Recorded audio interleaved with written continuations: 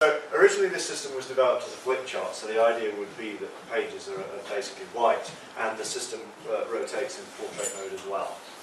What we've done here is sort of adapt it to the needs of the school of the built environment by bringing in these large images, and the system has a sort of inbuilt advantage of being able to display quite a bit of simultaneous information and in quite a non-linear fashion as well, because you just manage the slides on the left. So at the moment we have approximately 16 slides, and they're in no particular order, and so I can move them by sort of dragging them around, and they're reordered on the left.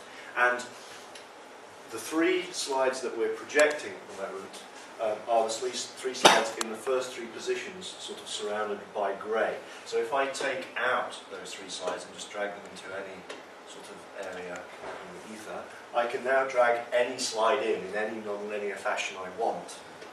I can drag that into the middle there, and that slide will now appear there.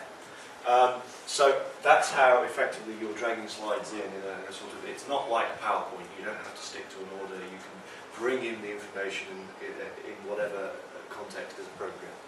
The next thing that is useful, and that you'd sort of expect that you're using, is the sort of annotation facility, so that it's all operated through the pen.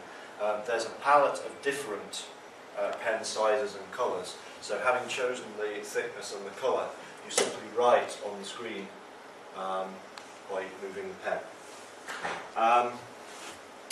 The pens on the far right are actually highlighters, so they're sort of semi-transparent, so that achieves a slightly different effect. You can see things through them.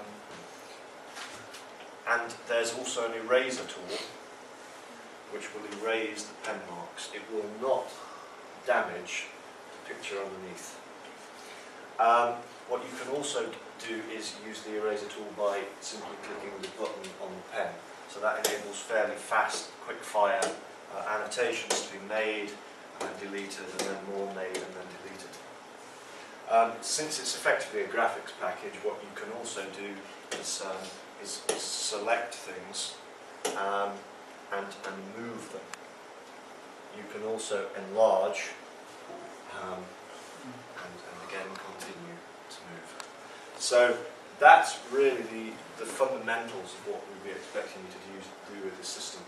I think the plan is, when you do your presentations, that they are in portrait mode. Is this still the case? Yeah. So the difference when maybe if I close this presentation, well, in portrait mode, I'm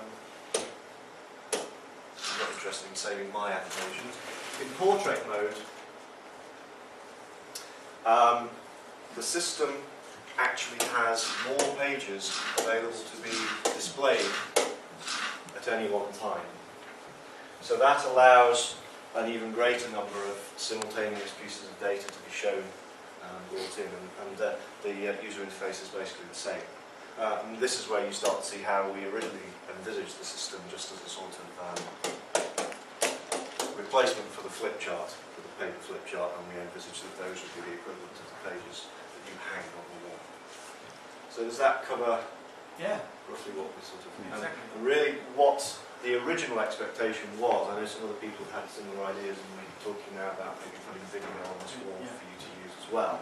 But what the original expectation was is that you would construct some sort of portrait slides, probably portrait PowerPoint, and bring them in, and we can put them into Thunder for you to use in presentations.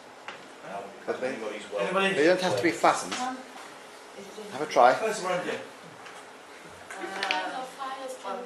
Write in Greek or something, Palestinian. Write in Arabic. What it does, it's actually, what I'm going to do is effectively connect to this system using a laptop, and it takes screenshots from the laptop. So it can be anything that's shown on the laptop. So it would be easier to use PowerPoint, because I just full screen the PowerPoint and then import the full slide. How did you do that? It was a JPEG. But effectively, the idea of the system is to be available over the internet too, which is what we're sort of taking advantage of. And then you can erase that by touching that. Yeah, I did. This one.